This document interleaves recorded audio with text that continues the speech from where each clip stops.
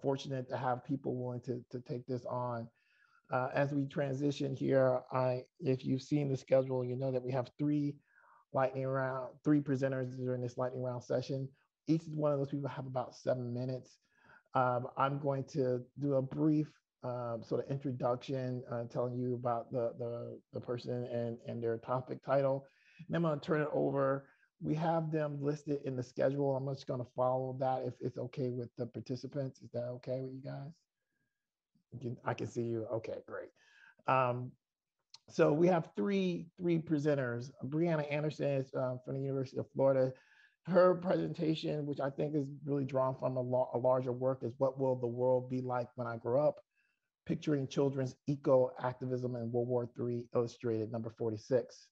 And then we have a second presentation from Samantha Cutrara, who is a education historian, writer, educator from York University. I hope I got that right.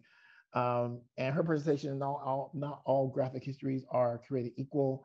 And then finally, and I'm going to apologize for if I don't get your name completely right, Jason Lapidus. Is that right? You can tell me. No, that's close enough. All right, that's the close enough thumbs up. I appreciate that. I appreciate that.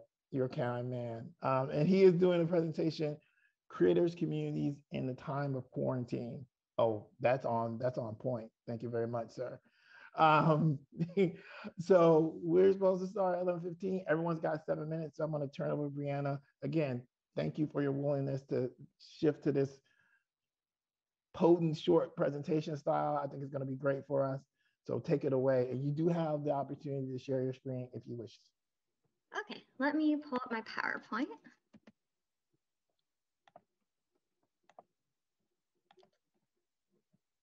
Okay. So as the devastating snowstorms in Texas last week vividly demonstrated, we are in the middle of an escalating global climate emergency that disproportionately affects poor and marginalized communities. In response to this crisis, children and teenagers like Greta Thunberg and co-founder of the Youth Climate Strike, Isra Hirsi, have increasingly assumed roles as vocal environmental activists, attracting widespread media attention and controversy for their demonstrations and speeches.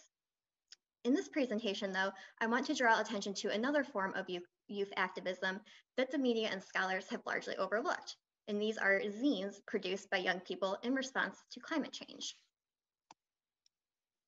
Founded in 1979, the World War III Illustrated Anthology series publishes political zines produced by a diverse collective of activist creators. Published in 2015, issue number 46, Youth and Climate Change, prominently features zines created by young people alongside the work of seasoned adult creators. These multi-generational contributions explore two overlapping themes. One, our planet's growing climate crisis, and two, how young people are confronting the climates they have inherited, social, political, cultural, and especially environmental. For this short talk, I will briefly analyze just two of the issues you've created texts that demonstrate how zines can empower children and teenagers to advocate against climate change and other large-scale social problems. First, high schooler Alejandro Coulin's two-page zine, The Wasteland, remixes familiar mass culture artifacts to confront readers with the horrors of environmental devastation. The zine consists of a single illustration jam-packed with dystopian imagery. In the middle, we have a leafless tree studded with light bulbs and electric sockets. Up on the left-hand corner, we have a train car marked with a radioactive symbol that travels along a splintered track covered in litter. And up to the right-hand side, we have industrial smokestacks that pump dark smog into the sky. Alongside this bleak landscape, a one-sentence poem appears in the bottom left corner, saying, "The world is either dying before it can achieve its dream, or it has lived long enough to see that it was never attainable in the first place." As the paratextual note included below the author's name indicates, the poem alludes to a well-known line of dialogue spoken by Harvey Dent in the Dark Knight Batman film, where he says, "You either die a hero or you live long enough to see yourself become the villain." Neither the illustration nor the poem provides any hint as to what exactly the Earth may have dreamed of. However, the prominent placement of human-made machines and materials in the illustration strongly suggests that humanity has caused the world's death, or at the very least, its disillusionment with its dream, whatever that is. By reformulating the Batman quote in a visual narrative that tacitly casts blame on humans for environmental ruin, Coolin employs a zine-making strategy that Janice Radway terms insubordinate creativity, the use of ready-to-hand cultural materials to explode, fragment, and recreate traditional forms of mass culture. In other words, Coolin appropriates and remixes icons of mass culture, the Batman quote, light bulbs, packages of junk food on the train tracks, and so on, to confront readers with the villainy of everyday human actions and industrialization, rather than the supervillains figured in American pop culture. Moreover, the absence of a traditional heroic counterpoint to the villainy represented in the zine also implicitly invites readers to consider how they can fill this role and help to stem or prevent the rampant environmental destruction represented in the horrifying illustration. Though on the surface, this reinvention of the Batman narrative may seem derivative or even perhaps a bit silly, I argue that The Wasteland demonstrates how young activists can use handmade zines to critique consumer society and resist dominant ideologies by transforming these familiar cultural symbols into alternative narratives that convey environmentalist messages. While most of the zines published in this issue focus on climate change from a strictly environmental perspective, my second example, Ops on the Block, portrays a different kind of changing climate, an urban landscape undergoing gentrification. This 5-page zine was created by teenage members of Educated Little Monsters, a local grassroots art organization that serves Brooklyn youth of color. The narrative centers on a fictional group of teens as they discuss the heightened police presence in the neighborhood, their personal experiences with racial profiling, and the new people, presumably upper class, primarily white gentrifiers, who have recently moved in. The creators use collage to illustrate this conversation, blending hand-drawn illustrations, text, and black and white photographs they took in their own gentrifying neighborhoods. Police cars figure prominently in many of the photos, emphasizing the oppressive presence of law enforcement in the teenagers' environment, both in the world of the zine and in the real world of the creators. By literally pasting their own stories over the photographic evidence of gentrification and police surveillance, the creators juxtapose symbols of the invading dominant culture with a collective, youth-centered perspective typically relegated to the margins. Their physical insertion of alternative viewpoints disrupts the authority exerted by these symbols and asks readers to consider how these spaces seek to erase the narratives and groups represented in the zine. Significantly, these collage panels only include textual narration from the teenage characters, not from the featureless police officers driving the cars or the unseen hipsters who have transformed the kids' favorite corner shop into an upscale cafe. As a result, the zine's visual narrative enables the creators to challenge stereotypical power dynamics between law enforcement, gentrifiers, and urban teenagers by granting primacy to the youth voices superimposed over the photographs. I will conclude by noting that, like most zines, both The Wasteland and Ops on the Block are conspicuously amateurish and non-commercial, and I don't mean this in a derogatory way, of course. By using non-professional artwork produced with everyday materials to advocate against their changing climates, these texts suggest that everyone can create meaningful art about the issues that matter to them, regardless of age, artistic ability, or physical resources. As Stephen Duncombe notes, zines are a model of participatory cultural production and organization to be acted upon. The message that you get from zines is that you should not just be getting messages, you should be producing them as well. Of course, the activism taking place in the pages of this anthology does not resemble the large-scale youth-centered environmental advocacy figured in the media, and the anthology's impact has been limited by its small print run and relative obscurity. As Alison Pipemeyer writes, if we want a form of expression and activism that will cause large-scale social change, something equivalent to the social justice movements of the 1960s and 1970s, then we'll be disappointed in zines. As small-scale acts of resistance, though, these zines demonstrate how the medium can empower young people to engage in activism, both by providing youth-centered perspectives on environmental and social issues, and by implicitly inviting readers of all ages to participate in their own activist zine creation.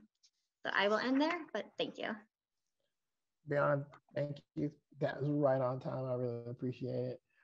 Next up in our schedule is Dr. Samantha Cutrara. Sorry. There you go. Samantha? Uh-oh. 1 second here. Samantha.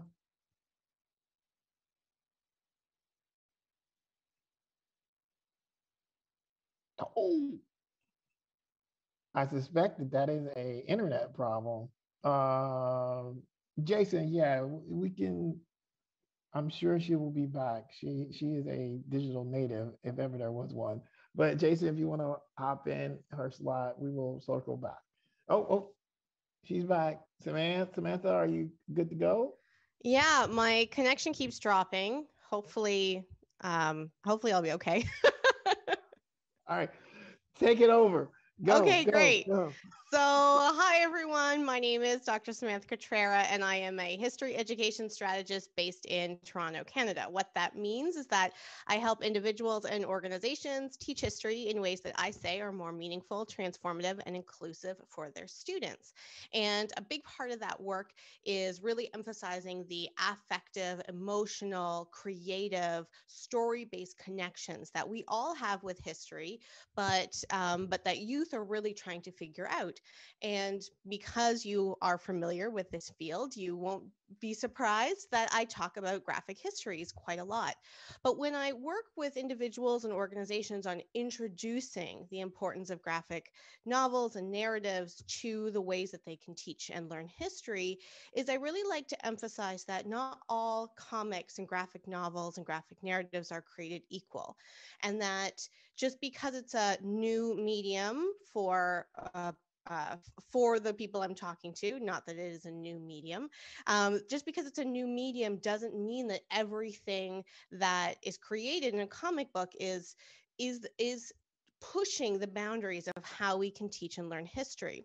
So I'm going to show you a couple slides that I use when I'm talking to teachers to show kind of those distinctions in a way that may be helpful if you are working with teachers and librarians about how to frame this connection and a conversation. Because a lot of the work that, like the work that Brianna just talked about and the work that was talked about in the last session, helps push these narratives, but often people will gravitate towards the books that the books that show narratives that they're familiar with, which then kind of reproduces and in some ways kind of embeds a traditional form of narrative. So let me just flip over to my PowerPoint. So I talk about how graphic narratives can tell newer, deeper, more emotional, more narrative stories. I talk about The War of the Trenches, which is such a fantastic book. We can see things like psychological isolation and brutal conditions through graphic novels. There's a lot of really great graphic works on residential schools for Indigenous people from the government of Canada, as well as different churches. And so I talk about these examples as well. We can see things like pain, but we can also see things like resistance. And then there's also graphic novels like this, where we can really see things like landscape and material culture. But when we look at these same pages, we can also think about what is missing and what is drawn out of history. And these are the elements that I really encourage people to be able to think about more so. So I'll be honest, if you know this book, you know that this isn't a great example because of how varied this particular book is. But if you're only going to use a segment of this book, are we suggesting that it is only older men that are fighting this war? When we look at this book, and I've actually written a blog post about graphics related to residential schools, are we only focusing on the church and we are not focusing on things like government culpability? And like this is the worst one. Are Indigenous people only helpmates? Like you can see that there is a woman in the background who is representing Indigenous people, but are they only helpmates? These are the types of things that we want to push our students to be able to think about when we are teaching with graphic narratives, because a text like this, while it may seem that it is, all graphic narratives or graphic narratives, this does something different than a text like this or a text like this, even when there may be omissions in the narrative. One of the books that I talk about a lot is this Louis Royale, a comic strip I always write bibliography. It's biography, not bibliography. And I also just noticed this the Italian cover. So anyway, I don't really like this book. So maybe that's why. I talk about this book a lot because this book is often talked about in Canadian circles as like this groundbreaking work, and it is used in a lot of different classrooms. This book I find is terrible. This book is so incredibly sexist. And I was introduced to this book as a way to decolonize history. But what I saw was the exclusion of women in such a way that it was really perpetrating ideas of colonialism and patriarchy and capitalism in ways that we may have been able to overlook or ignore or read into differently if we weren't looking at the images. So in the research that I've done, and this is the citation, but of course, Julian, or it's available out there. When I looked at this image, when I looked at this book, there are 1,420 hand-drawn frames, and only 3% of them include women. 3%. And half of these are in large group scenes. So that is 20 frames in this whole book features a woman who speaks or has a name, because there's women that have names that don't speak, and there are women who speak but have no names. And when you're looking at the history of this time period, Lawrence Barkwell, a historian in this field, says one cannot have a complete appreciation of the 1885 Northwest resistance without considering the women of the resistance and the matriarchal nature of the Métis. So sometimes people can say things like, oh, well, just like, women weren't really there in the past, but that's not true. When I looked at this book and those 20 frames or those 40 frames, I found that women were shown in these three ways, either as passive helpmates, holding back action, or absent, which is very, very similar to how traditional histories have patriarchally excluded women. And when I look at the source material from Maggie Siggin's book, Riel, A Life of Revolution, while the image for the graphic novel is very sparse, she actually writes about a gaggle of people that were traveling with this man. I also have a YouTube video about this, and it was really great this week because someone wrote in a comment that was like, oh, I'm reading this for a class, and I just thought people were misogynistic. Well, they were, but this book in particular is misogynistic. In the last 15 seconds that I have, because I know Julian is very strict on time, I want to just bring up these two examples as well. The Silence of Our Friends and March were both illustrated by Nate Powell, but obviously have different writers. Whereas March is this fantastic book that includes women, and you can see this on, well, actually, I don't know which side you're looking at, the side that's darker, that women are really prominent in the action. The Silence of Our Friends actually has women very much in the background. And so even though it's the same time period, same illustrations, you can see these ways that women are drawn out of history, and that we have to be able to encourage people to tell new stories through these narratives rather than be okay with just using some sort of new narrative, but think it's doing something in a different way. So that's my presentation. Julian, I know that, look, I got the time. Don't worry, I'm good. This is my contact information. And if there are questions, I'm happy to take them when we are done. Yeah, this makes me seem like a time Nazi, but I really would you say I was over time? No, I said it makes me seem like a time dictator, but it's okay. I have the time here on my corner too. I knew you were coming. I really appreciate your presentation, and Jason, the floor is yours. For those of you wondering, we will handle questions once Jason is completed, and we'll be able to ask all the presenters about their presentation. So Jason, take it away. Thank you, Julian. Great job, by the way, everyone before me. You guys are doing a phenomenal job. It's nice to be part of such an event. So good morning, and I'm here to tell you a story, and I'm going to need a little bit of artistic license. So I hope you'll give me that. It includes 2 evil empires and 7 brave heroes, amazing sci-fi technology, a deadly plague, a YouTube channel that sounds like it could be a cult. It might be a cult. I think I'm in a cult.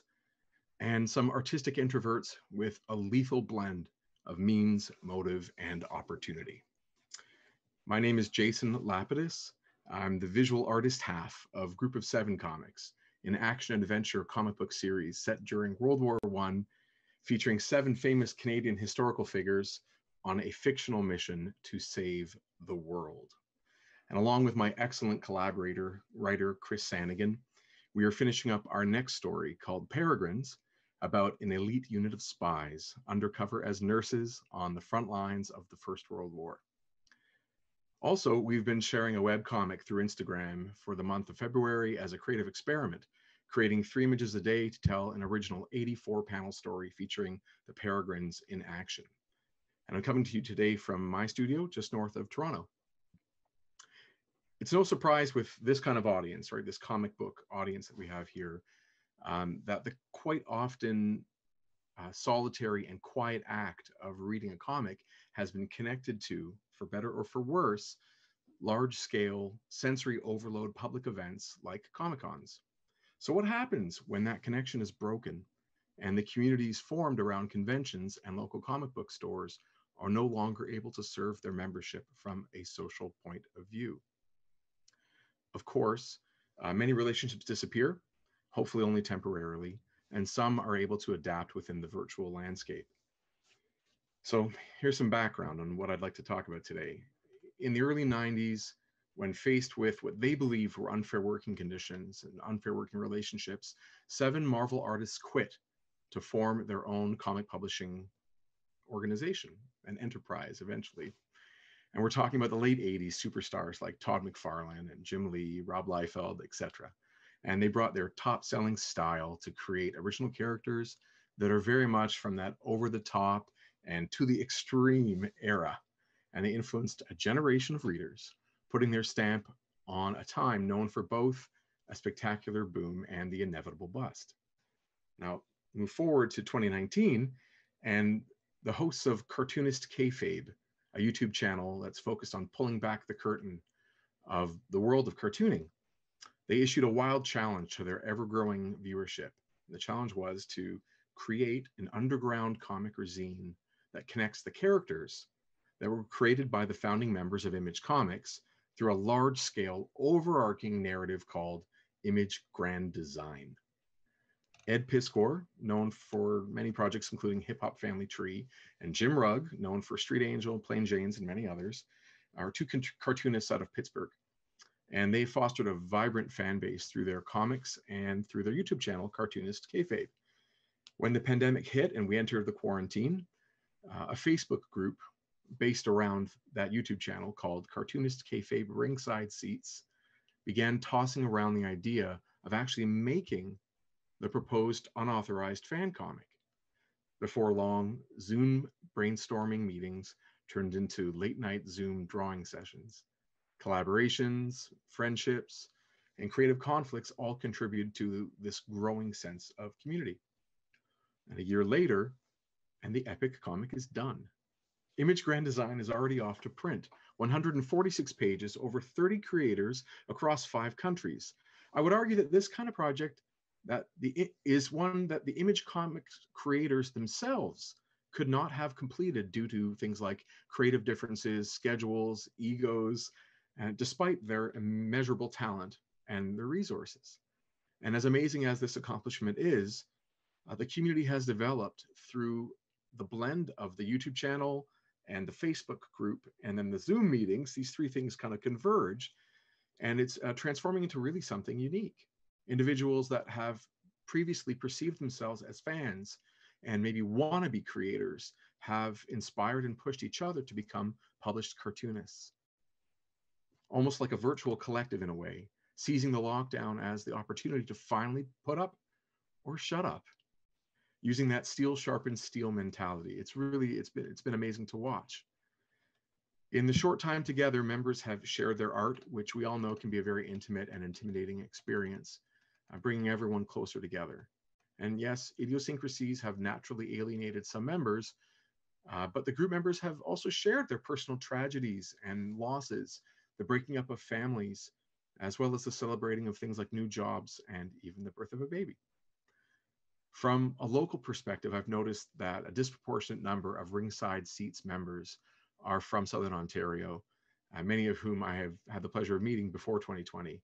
And maybe that shouldn't come as a surprise given that Toronto is such a vibrant comics city.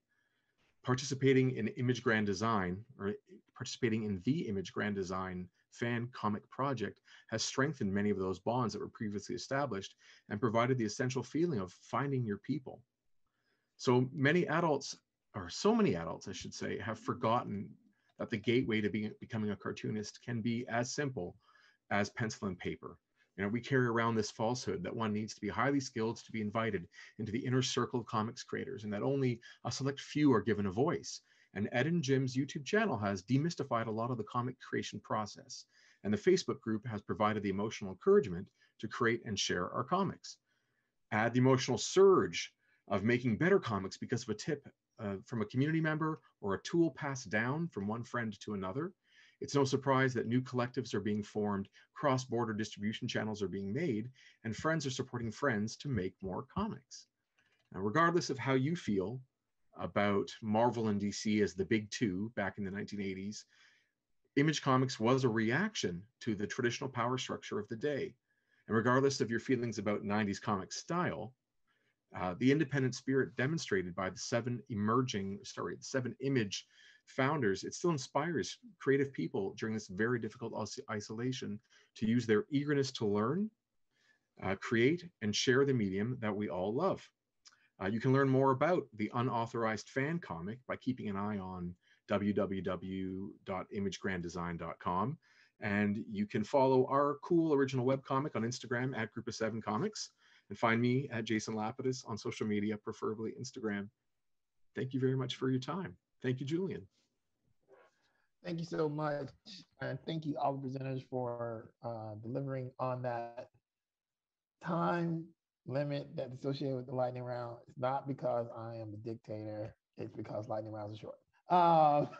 So we do have a question from the chat, not surprisingly, and that question is for Samantha.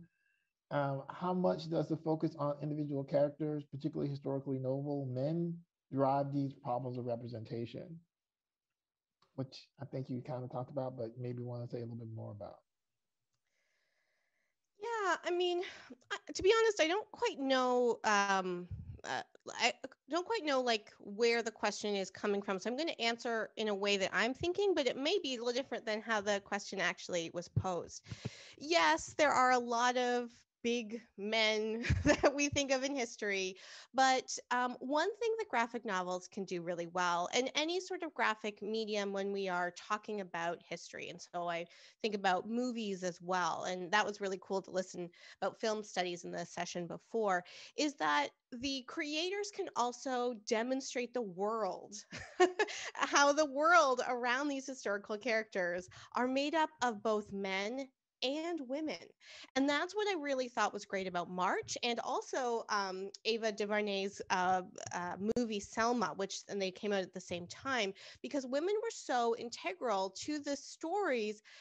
And I want to say background characters, but I don't mean it in a pejorative way. I mean as like people that were there. And so while we're focusing on one great man, the context of the people that surround these stories are very much present. And that's why I use Silence of Our Friends and March as this example that you can talk about, one main character who is a male, but have these background scenes that really demonstrate the complexities and diversities of people, like just people, and that is about gender and about gender expression. It's also about race and about class and things like that as well. So I hope that answers where you were going with that question.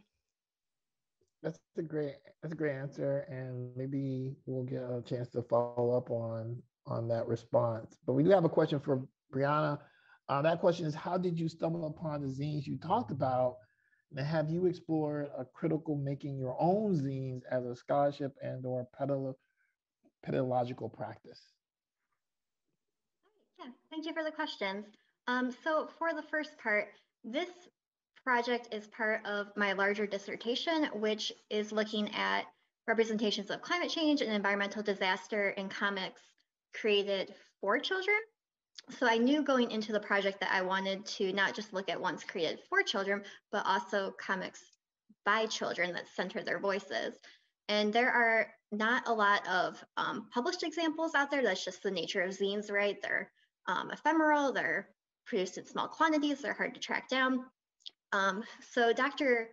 Margaret Galvin, who I see is in attendance here, actually introduced me to this volume. And there are a few other case studies I'm looking at in my dissertation. And then for the second part of the question, yes, I am currently teaching an upper division class on environmental children's literature, and my students' first project that they are actually turning in tonight is to create their own environmental picture book or comic or zine of some sort, so that they're not just reading different image texts in my class, but they are then taking those concepts and the issues that we've been discussing and applying it to their own critical making. So I'm very excited to see what they turn in today. So thank you. Jason, here's a question for you. As a creator, a practitioner, do you see the possibilities and what are the possibilities and limitations around the communities of practice and projects that you're talking about? Is this a way to expand comic practice in a very particular way? What are the opportunities? Are there any limitations related to projects like this? Right?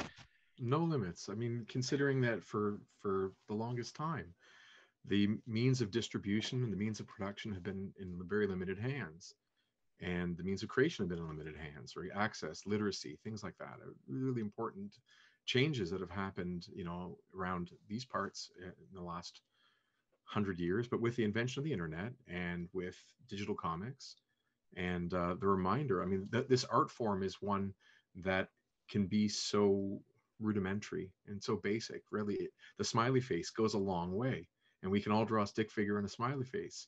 And once we put that to paper, you can make your own comics and or probably even do something more basic than that. So I don't think there's any limits to it, truthfully. The barrier, I think, will just be about finding other individuals that have the drive to get it done. And I find that to be, in my very limited experience in comics, to be like the biggest separator between individuals is simply the drive to finish something that you start and get it out there. Skill is not part of the conversation. Talent is not part of the conversation. It's just the willingness to complete something and the willingness to share it. And that will be the barrier, I think, that most people need to deal with, given that the smartphone is such a common thing. Put it on Instagram, you're done. Published. Whatever that word means today, I don't know. I hope that answers your question. Oh, it does. It does.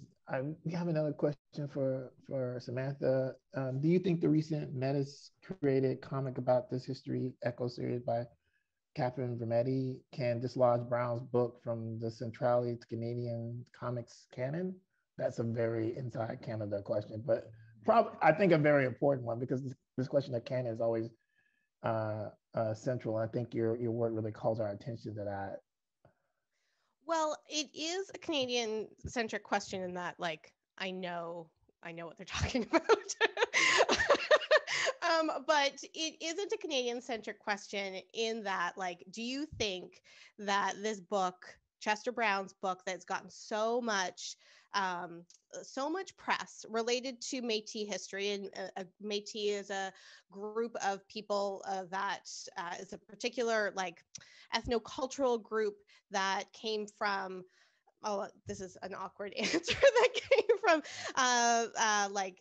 intermarriage between Indigenous people and European people. It's a separate ethnocultural group. Chester Brown is not Métis. So while Louis Royale is known as this Métis hero, this Canadian hero, Chester Brown is not Métis. Whereas there are a lot of amazing graphic artists right now who are Métis, who are Indigenous, that are writing back their stories. And so while this notion of Métis may not be as relevant for an American audience, the notion of, can we have this other group of story makers dislodge this kind of white guy's version is something I'm sure that Americans can appreciate as well. And the answer is Probably not. And the reason why is because of while Chester Brown's book does push the boundaries and that it brings up a Métis history, it doesn't do so in a way that really dislodges too much of how we're trying to understand ourselves as white Canadians, for example. Whereas the books by Indigenous and Métis artists and Inuit artists do. And so just like any sort of text, the ones that are safer are the ones that the majority, white people, men, people with middle class, upper class tendencies are going to go towards. Sean Carlton's work, and he's going to be doing a lightning round later on, talks a lot about the activism in comics and how you can bring in these histories of labor, for example, to these stories. But the safer ones are the ones that people are going to gravitate towards.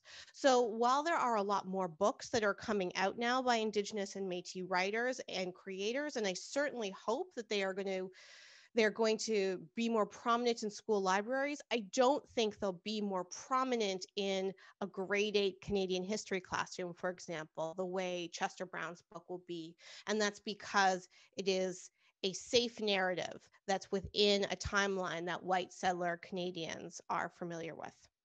So I feel like I bumbled through some of that, but I think the end of it was clear. No, and I want to say to my Canadian friends, I am not against Canadian questions. I was really sort of alluding to the fact that the nature of that historical question, I actually think resonates with American canonical cultural narratives, which Yeah. I stumbled through. So like, No, I didn't think you were love against Canada. it. Yeah, I love Canada. I didn't Canada's a think you were great against place, right? Canadians are our friends. Do we have any? I don't see any current questions. Oh wait, nope.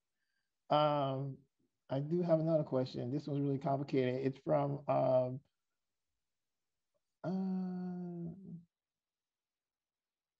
okay, so it's a question about historiography. I want to thank Bill Hart Davidson from MSU for this question. And he's asking a kind of Hayden White-esque question, he describes it as, in regards to about historiography, but using visual language. So I think the question here has to do with like, what are the implications of using the sort of visual record in terms of trying to challenge the sort of way that we think about how history is created. And I think both in all your cases, there's an implication here on how we think about the record, the canonical record, and the way that visual culture can be mined at some level to create a more fuller history when we think about going back to comics, but also in terms of the popular imagination, creating visual narratives that perhaps take into account the history that we know is written out of the official record in terms of like things like race and gender. So, if you want to sort of comment on the potentialities around the different kinds of work that all of you are doing in regard to this question of history, I think that was what Bill Hart Davidson was getting at. And if I butcher your question, Bill, you can send me an angry email and make it clear how I butcher your question. But I think that's what he's getting at. And I think that's an important question.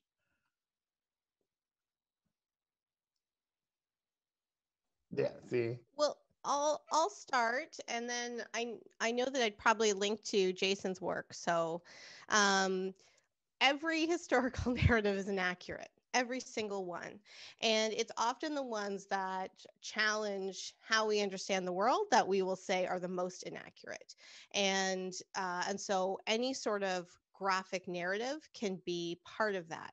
And I think that graphics are an incredibly under theorized element of how we understand history.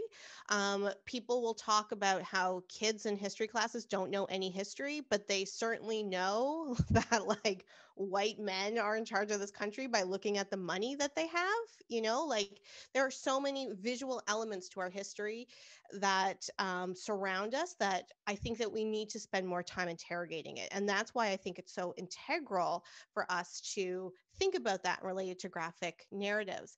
And I think that this notion of imagination is really important, because the more we rely on a traditional historical record, the more we're relying on words of primarily white, educated, moneyed men in the past. And the more we bring in imagination, the more we can bring in experiences and lives that are different than the ones that are in the official record.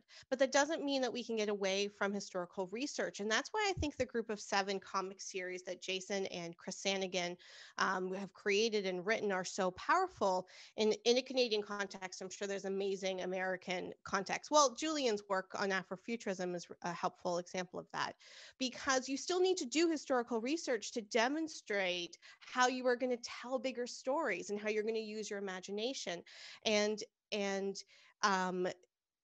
Chester Brown's work, for example, is a historical creation. And when you look at the secondary source that he got the material from, like, it is such a derivative from that. And Maggie Siggin's work is a derivative of the primary sources as well. So we can put a lot of weight and criticism towards this notion of imagination and creativity in history, teaching and learning. But the fact is, it's all creativity and imagination, just some with a little bit of weight behind it that we have determined as a culture that is objective and rational and logical because of a method that it uses. But that method was created by humans. So if we're going to talk about Hayden White, we can talk about Derrida as well. That method was created by humans. And the closer we try to get to the center of the real history, the more the stories break apart and we can watch their deconstruction.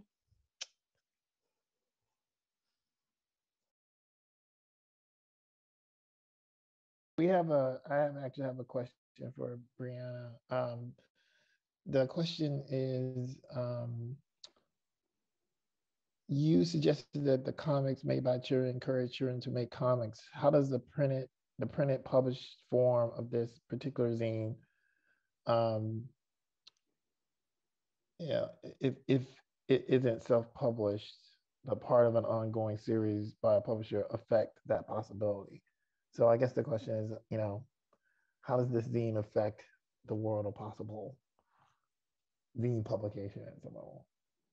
Yeah, that's a great question. And I think that thinking about the reception and the audience in the case of this particular zine anthology is really interesting and important, because who's picking up the World War III illustrated anthology? It's probably not other kids, right? It's people who are already politically inclined, people who are activists who have probably been reading this zine for a long time or are interested in climate change, right? So I think that the odds that this zine is read by another child and inspires that child to make zines of their own is perhaps low, just because that's not the intended audience of the anthology, right? But what is very interesting about this version of the anthology is that for each of the different zines that are created by children that are included in the anthology, there is an introduction or explanatory paratext included that is written by an adult. So for instance, for The Wasteland, there is an introductory note written by the high school teacher who taught the student. So of course, this brings up all sorts of troubling questions about agency, right? Like, did these kids create this because their teacher asked them to? Did they create it because they just wanted to be published, et cetera, et cetera? But I do think that because there are these paratextual notes written by teachers, written by parents, written by people who led a workshop that kids came and made climate change comics about, that people who are adults who are reading this, who are probably educators and activists, they can build on this work and create their own workshops and things like that for children. So it's perhaps an indirect kind of route for more children creating zines, but I do think that these paratexts are trying to invite other adults to have kids make zines, if that makes sense in a way.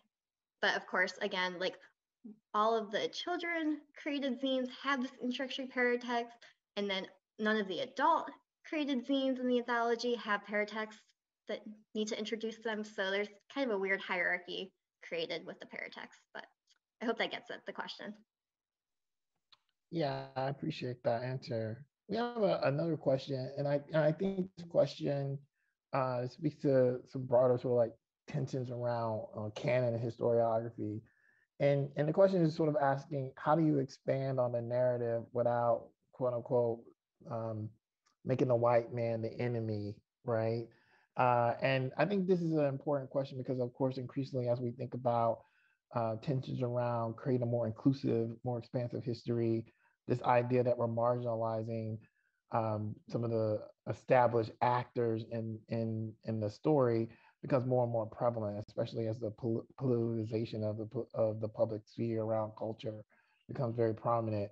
What do we say to people when they are asking this question about um, the the supposed loss or the space here? I don't want to mischaracterize the question being asked, but at the same time, I think that it sort of sheds light on a broader set of tensions around authority and access and power around telling narrative. So uh, how do we answer that sort of basic question in terms of like access and um, marginalization?